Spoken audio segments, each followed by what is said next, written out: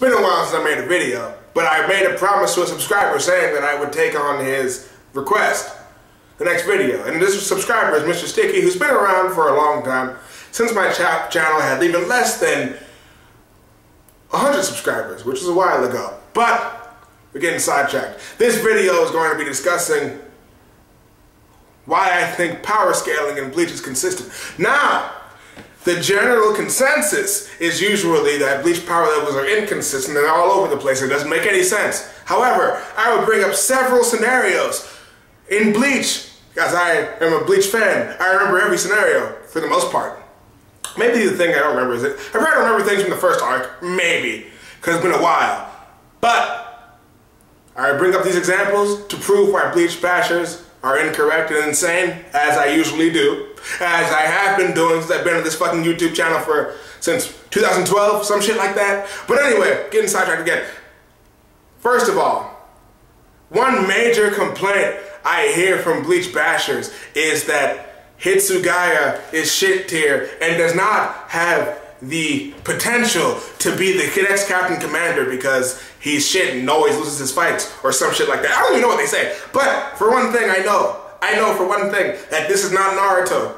This is not Naruto. Hitsugaya is technically only 15 years old as a Shinigami and has done a lot for his age. For instance, he's able to change weather and make it snow, and if this fucking snowflakes fall on anybody, they freeze to death. And the only reason Halibo didn't freeze to death was because Wonder Weiss came in. So a 15-year-old who can change weather at a whim with loads of potential left, don't you think that somebody like that would eventually turn into the Captain Commander? And another thing that people started saying when Rukia went to the Soul Palace or whatever, they were saying that Hitsugaya was done. Kubo was inconsistent again because Rukia is now stronger than Hitsugaya. When in fact, if Hitsugaya went to the Soul Palace, he would be 10 times stronger than current Rukia. Is this not a fact? Is this not the case? If Hitsugaya, zombie Hitsugaya is already beast enough, could you imagine what would happen if this motherfucker went to the fucking Soul Palace? He'd be way stronger than Rukia. Way stronger than Rukia. Not even a fucking contest. I mean to say that Hitsugaya is weaker than Rukia because she went to the Soul Palace before him, that's just ridiculous. And that's also a theory I have. I think Yamamoto had to have gone to the Soul Palace at one point to get as strong as he was. But I'm getting sidetracked. And another complaint from a recent chapter, this last chapter, which I didn't like too much. Did not like it all that much. But the chapter made sense. People were saying that because Byakuya took out 3 Stern Ritter, it's insane. Granted, I would have liked to see those fights. Granted, I wish Byakuya wasn't even alive right now. I wish he was dead. I wanted him to die when he was fucking he got fucked by his own Bankai. You know, Bankai facials. He got fucked to death. But the fangirls needed Byakuya to stay alive for some reason. I don't know why, because they like the way he looks. They like his abilities, which we've seen hundreds of times. But it's cool. It's cool. Whatever. He's helping aid my discussion. For Byakuya, a captain, to go to the fucking Soul Palace and then come down to taking out 3 Stern Ritters, is this so bad when Rukia and Renji take out Stern Ritters with their Bankai alone? Shouldn't Byakuya be able to take on 3? As shitty as it is that he's alive and killing people off screen, we can all agree that this makes complete sense within Kubo's universe. It actually does, because, even Hisagi said it himself. Well, if he even took out a Stern Ritter. I'm pretty sure he did, but, oh fuck, that means another fight happened off screen. That means another fucking fight happened off screen. You know, that's exactly why I didn't even make a review on it last week, because I was kind of pissed about last chapter. Kind of pissed off about it. Not going to discuss it too much, but I was pretty mad. I was pretty mad. But, where was I going with this? Yes, Hisagi himself pointed it out that it makes sense for a vice captain and a captain to have this space and skill, because if Byakuya could only take out 1 Stern Ritter, I suppose it would make him just as weak as a vice captain, which I still hope he gets taken out by a Stern Ritter eventually. And I really don't know if I'm looking forward to this whole love thing, because this is exactly what happened with the fucking love Espada. I don't know what Kubo's doing right now. It's really hot in my room. I sweat a lot naturally. It's really fucked up. But, Jesus Christ.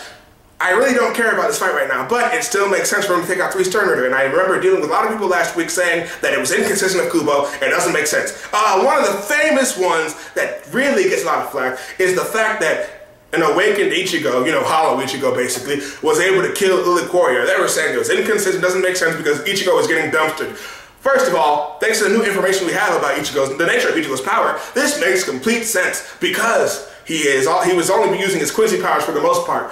And when he tapped into his Hollow powers, guess what? He was more in tune with his Zanpakuto. He was able to bring it from one area over to his hand, like using the Force and shit, because he's more in tune with his Zanpakuto self. And he was using more of his full power, which is why he dumpstered Ulquiorra. And Ulquiorra even stated, before Ichigo went through all the advisor training, before he went to Ueko Mundo, before he even got that strong, he stated that his fucking base Reiatsu is good enough, well, not base Reiatsu, but his Reiatsu at its peak is good enough to take out Ulquiorra himself, but it fluctuates, and that's a problem with Ichigo. He fluctuates all the time, so that's why it seems like he's weaker than he actually is, but when he goes all out, aka Hollow Ichigo, the guy was no match for him. So, the next time somebody tells you Bleach power scaling is inconsistent, tell them to talk to Mecha Slash. I might even make a part 2 video on this because there's so much more. Actually, no, I'm not going to end it here. I'm not going to end it here. Let's talk about Hisagi. They were saying, oh, it doesn't make any sense Hisagi was able to take out Tosen, you know, because he's a vice captain, he's a captain. Let's get something straight here.